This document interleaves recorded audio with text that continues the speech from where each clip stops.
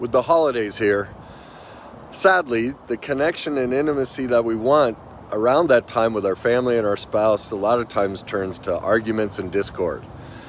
And so I want to give you a quick tip, something to turn it around, because there's nothing worse than, sitting down for Thanksgiving and you're getting that cold, distant stare from your spouse. It's the last thing we want to experience.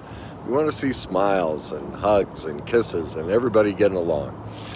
So one of the things that gets people in trouble is a simple way they ask their partner about how they're doing.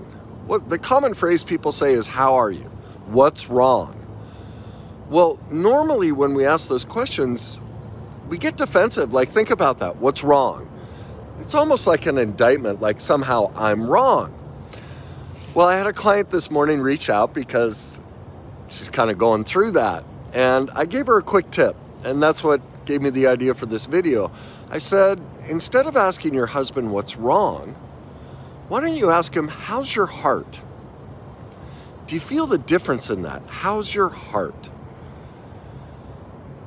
That gives us a sense of, wow, they want to know what's going on deeply within me. And men, this is women. I tell you, if you're a man and you're watching this video, you ask your wife, how's your heart? She'll just melt. That's how you bring the connection back. When you ask a question like that, that means, look, I'm committed. I'm standing here. I'm ready to be there for you. I want to know deeply what's going on with you. I'm present. It matters to me. And whether you're a man or a female, a male or a female, that type of question gives us a real sense that my partner cares about me. So as you go through these holidays with Thanksgiving coming up, think about that. Instead of asking your partner what's wrong or how are you, ask them, how's your heart?